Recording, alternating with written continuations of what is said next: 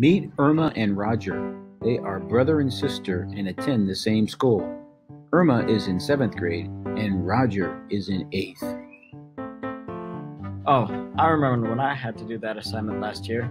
But Irma, you can't give up. You've got to have a growth mindset. What's a growth mindset?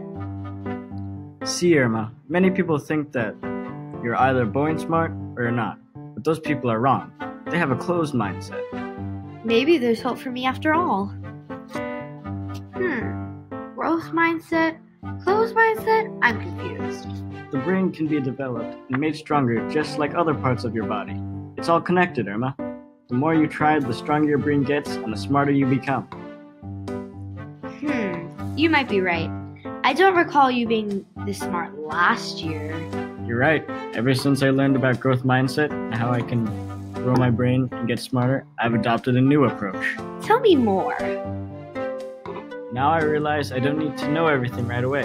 It's okay to make mistakes. It's all part of learning. So I do my best, learn from my failures and mistakes, and do better next time. I love it. That's what I'm going to do. I'm going to adopt a growth mindset.